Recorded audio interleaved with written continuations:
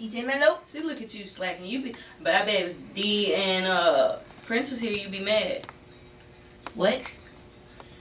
Mad at what? Mad at me. Because I ain't paused. But then when I just paused, you was all late. Okay, but I got stuff to do over here. What you had to do? Turn your mic on and turn the music off. My mic was on already because I said, what up, what up, what up. Okay, come on. Anyway, you are tuned in to Live at 9 on takinoverradio.com. I'm your girl, Starr Ramsey, and DJ Mello in the building. We're going to hold it down a little bit more until D and Prince get in here. But we have our first interview of the night. We have the lovely... What'd you say? I was minding my business. Well, don't mind your business on the mic, stupid. I was talking to her. What'd she say to you? I said, hey. I said, hey. Gosh. We have Miss Tamara Bubble. How you doing tonight? Hey, Bubble Attack. I'm good. She's so... why don't you go ahead and tell us what kind of music you do? Yeah. Well, I'll start off by saying that I'm originally from Brooklyn, New York. I do pop, jazz, hip hop, soul, and R&B. I have a gospel background. I grew up singing in church. And then I also do some acting and modeling too. But music definitely first. Okay. So what got you into music? I've been singing my whole life. As far as I think I was at a photo shoot actually. It was like 4 years ago at a photo shoot. Got introduced to a producer. He asked me to sing for him. I sung. He was like, "Okay, you got pipes, but do you write?" And I was like, "I do now." And I went home that night and I started writing. Wrote like 10 songs in 2 hours, and I've been doing it ever since. 10 songs? That's yeah, I think I had it like backed up. I just need somebody to ask me, "Do you write?" And then just start spilling whatever's in my head. So to different beats. Yeah, well, no, that was like acapella. Okay. Nobody was talking to Starr. Because you're going to write 10 songs to the same beat. Gosh. Like, wait, I do that though. Like, sometimes I'll let a beat just play, and whatever I write, because you can always put it to different ones. Right. But I'm saying, like, so but I did that night. Yeah, it was acapella. Can't take her nowhere.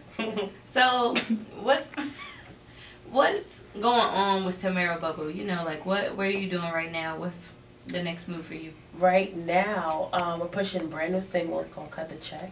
Actually, the latest EP that I have out is I'm Living It Up. It's a 6-track EP. It's available on my official website and iTunes. And yeah, we've just been making the music and pushing it. Okay. So people around Charlotte, just because we're a local station, where may they have seen you perform? I think I performed at the Ultra Lounge. I don't want to be misnaming venues. I just performed at, oh God, what was that place that we were just at? Crown Station. Crown Station. Yeah. And, oh man, there was another one I performed that same day, and I don't remember the name of it. Oh God, it's like 3 miles away from there. What's up, manager? You remember that? No, that was in Fayetteville. I can't remember the name of it. Well, some spots in Charlotte. Yeah. So y'all seen her around. Y'all seen her around. What would you say has been the biggest move for you in your career? The biggest success for you?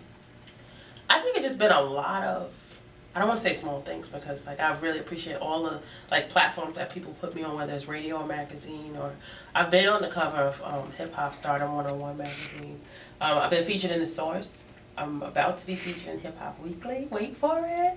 On Funkmaster Flex blog, on DJ Enough blog. So like a lot of the big blogs and stuff are starting to take notice, and that's good. And so we've just been moving off of that.